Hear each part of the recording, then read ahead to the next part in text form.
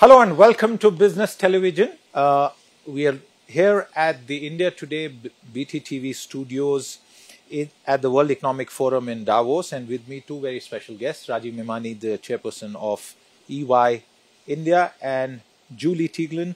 She's the EMEIA Area Managing Partner. That's Europe, Middle East, India, and Africa. Very wide portfolio. Thank you very much. This year's event is winding down, and both of you have had occasion to talk to many business leaders, absorb and understand what's happening. The big headline that we started our coverage here was last summer, there was a lot of optimism in the air, Julie. And now there is what a lot of people are calling record levels of pessimism.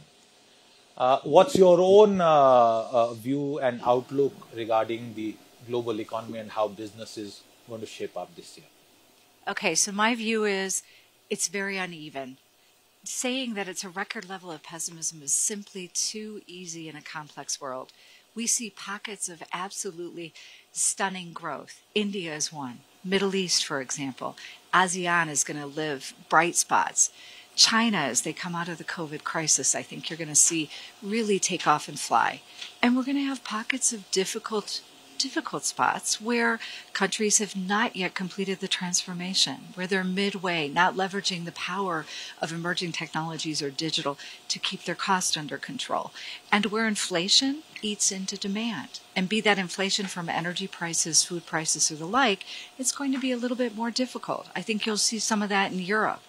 I think the U.S. will have pockets of sunshine as well. Wow. You'll see certain sectors explode. And I think companies are actually, they've proven that they've been navigating quite successfully the last years. Absolutely. You gave us some good points, and, business executives, especially those at relatively junior positions, have perhaps earned an MBA without paying for it in the last 3 years, and so have owners, promoters, and CEOs. Rajiv, the Indian perspective, somebody was just saying that minus the Chinese, minus the Russians, and perhaps a lesser number of American companies here, it is India everywhere. Is it because everyone likes enjoying the cold, or is there something else driving it? Yeah, I think there are a couple of things. One is the Indian visibility on the promenade.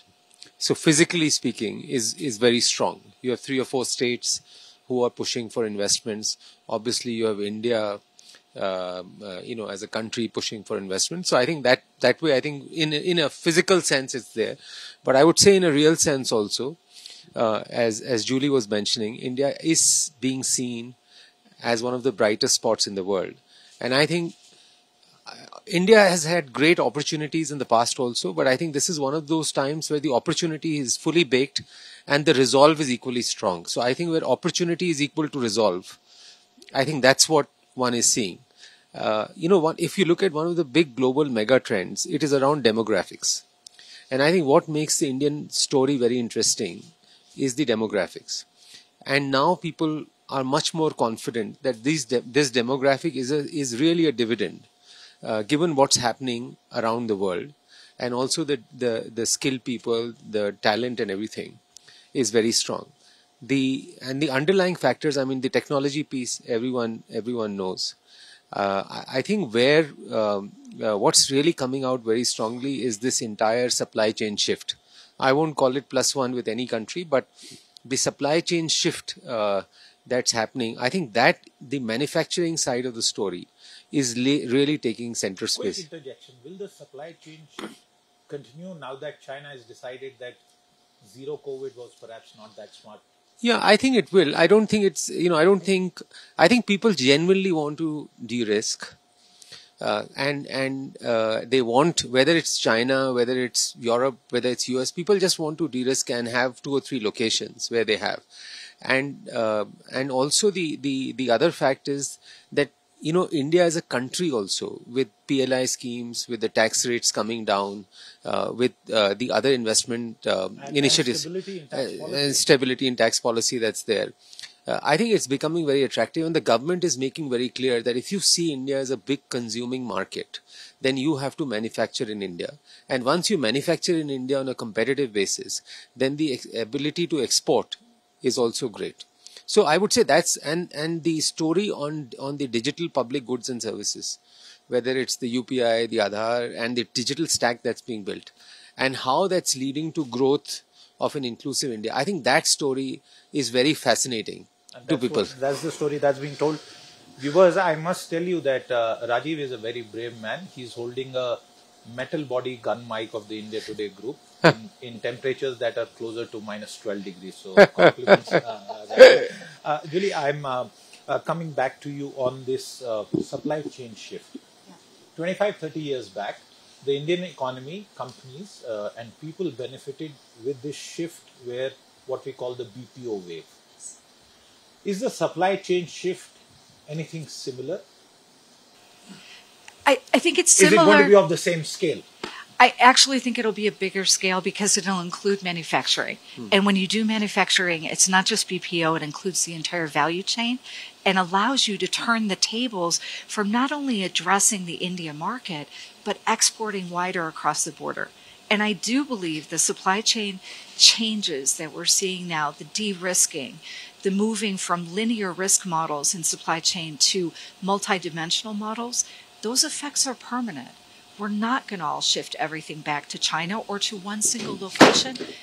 I'm sorry, I'm interrupting you. If the BPO shift was on account of lower unit economics or lower costs, manufacturing isn't amenable to lower costs. Manufacturing, by its inherent sort of word, means good quality as well. And if you say the export markets are involved, then even more so. Then why would people want to look at India as that destination? In my view, 3 reasons. Access to great natural resources, highly skilled capital, and a fantastic local market. Those 3 factors coming together give way to excellent, outstanding environmental conditions, which you've already highlighted. Stable tax regimes, the laws are there, investment incentives are there to entice. But let's face it, if the underlying economics aren't there, those enticements are short-lived. We believe in India, it's there to stay. Rajiv, supply chain shifts. I'll take just one example which a lot of people have understood. No one knew about semiconductor chips. Potato chips were in vogue, but the last year or 2 years have taught that to people because their phones became more expensive, their cars took longer to deliver, even in India. A supply chain shift around semiconductors, India has been trying and talking about it for years now. You see light at the end of the tunnel? Yeah, I mean, I think the first time I think the policy came out was about a year back, and post that, I think the government has come out with the PLI schemes. They've taken feedback from people. There are now announcements being made. From what I understand, in the next few months, 1 or 2 other big announcements will be made on what the further progress on the semiconductor side. But I think it is the speed at which it is going is pretty strong, but these are very significant investment moves. And the other thing is, a lot of the big players are also busy building semiconductor plants in different parts of the world. So it will take time to attract talent, what the right scheme is, what the right PLI scheme is, how do you build that out. But again, as I said, the resolve of the government is very clear to make it happen. That's why I think this opportunity equal to resolve is a very important thing. And I must inform you, as you continue your answer, that just 24 hours ago, Anil Agarwal told us that the ground ceremony, the first ceremony for the massive plant that he has envisaged is going to happen in just 30 days from now. So please continue. Wow. I just wanted to add that. Yeah, absolutely. And on the supply chain shift, in our view, the scale of this shift could be around 4 to 5 trillion. And if India was to get, 15 to 20% of that, it's a big number. Over what period, Rajiv? I would say over a period of 4 or 5 years. Yeah. Okay. Julie, you want to add to that point? No, I fully agree with Rajiv. I think India stands to take a huge share of the value associated with that shift, and we think the shift is permanent. I also want to take a quick point to Rajiv, and I'll come back to you. Conversations that I've had with you 10 years back or 5 years back, retrospective tax used to keep coming up. Yeah. I'm glad that I don't have to ask you that. But what does it mean for foreign investors? Because we touched on that point, but if you want to elaborate, how significant is this fact that so far there haven't been any retrospective? No, I think we have a very stable tax regime. The tax rates are very moderate. So I don't think from a tax law and policy standpoint, and government actually has fixed some of the problems in the last 12 to 18 months. They've also gone out and solved ensured that the settlement is done on all the retrospective tax issues. From that perspective, it's very positive. I still do think that on dispute resolution, we need to do much more work. I think on ease of doing business, we still have to do more work. It's getting better and better, but on tax disputes, on enforcement of contracts overall, on general dispute resolution, I think that's one area. If we can speed up on that, I think that will make it even a more attractive destination. Just like a lot of infrastructure that is necessary, the railways as an example, generally speaking, does not deliver corporate levels of margins and profitability. Governments invest. Why I asked you this was that in India, a lot of the digital infrastructure, the India stack, has been developed and is being run and maintained by the government. But for private sector corporations, whether there is profitability was the point. Yes, both of you, I think. I would say the reason the government is also doing that is because they see economic impact. Their ROI is not necessarily mentioned just in pure financial terms, but overall economic and social impact to society. If I look at corporations, I really feel the same calculation needs to be laid. It's not just the immediate short-term financial impact, but the longer ability to scale that technology within the business, going through all of its functions from end to end. And there I really challenge that you can't give me a calculation. And your perspective is very important because like I said at the start of the conversation, your portfolio gives you a very, very wide sort of sample. Rajiv? No, so Siddharth, it's absolutely clear. I think the India stack gives a very good infrastructure over which you can accelerate the digital movement. And I think in my view, I meet very few clients who have any questions on that. How much change they can absorb, what are the things they have to do. I think this is absolutely front and center of every conversation and every not a distraction. ESG is not a distraction. No, this is a reality. Digital transformation is a reality. And the only question, I agree with Rajiv, the only question is the velocity at which you can take the change. How much change can you absorb with your people, with your infrastructure, at what speed you do it? But that you have to do it, this is a fact of life, I'm afraid. India will be a $1 trillion digital economy by 2025. See, I mean, if that's the shift that's happening, then organizations have to be ready, and the efficiencies that come with that are phenomenal. Okay. As we wind down this conversation, a question to both of you.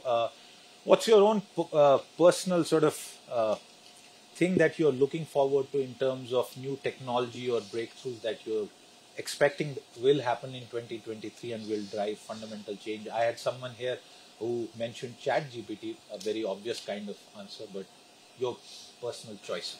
My personal choice, and Rajiv and I were talking about this earlier, I'm going to go to a place where India is already leading the way on digital identity across the space, leveraging the power of blockchain. I think it'll fundamentally democratize banking and financial inclusion across the world. I think ChatGPT, in my view, and the core of that is the artificial AI platforms. So basically, organizations who can build platforms where you can ingest data from 20, 30, 40 different places, process that data and enable decision making. I think that's what is really going to change the quality of output that organizations get and how they become more optimal and more efficient in their business. And this is a journey. There's no arrival point. How is ChatGPT going to impact your business? Well, hopefully we're going to leverage our own data and insights and benchmarks, our EY data fabric, to harness the power of that. Okay. So I think next time when we have a ChatGPT, when I come for an interview with you, I'll go to ChatGPT and say that these are the, if Siddharth is going to do an interview, what are the 5 questions that he's going to ask? And hopefully it will give me the right questions. It'll be predictive. That's a tough one. But Rajiv, what I'm going to sort of block your time for is is the budget and the conversations around that, because in just less than 2 weeks from now, we will have another big event, thankfully in much better weather in Delhi. Rajiv Memani, Julie Teigland, thank you very much for your time. With that, it's a wrap on this conversation. If you've been, thank you very much. Thank you very much. Thank you.